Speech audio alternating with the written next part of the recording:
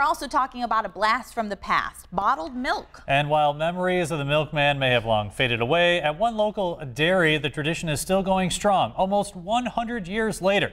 Here's our own man, Mike Randall, with the story. In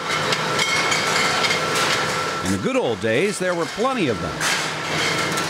Small local dairies that bottled their own milk in real glass bottles. It's more labor intensive because we are bringing bottles back, washing them. Nowadays, there's only one, at least here in western New York, and that's Hoover's Dairy in Sanborn. There you go. Thank you. Have a good day. The family-run business has been at this for a long time, a very long time.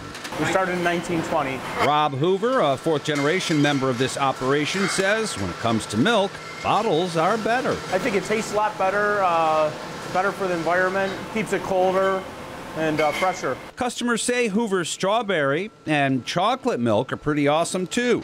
But that's only half the story. Not only do they still bottle milk in real bottles, they also deliver.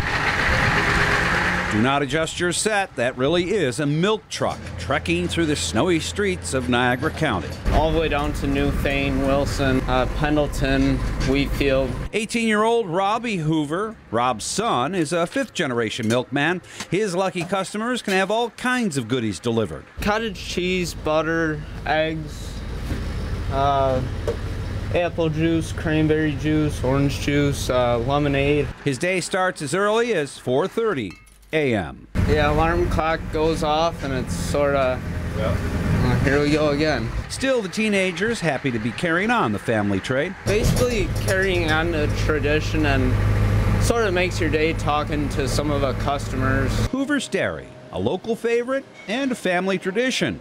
No wonder they'll soon celebrate their 100th anniversary. It's a pretty neat thing that and the family members have continued with it. It sure is. For the Now Buffalo, I'm Mike Randall.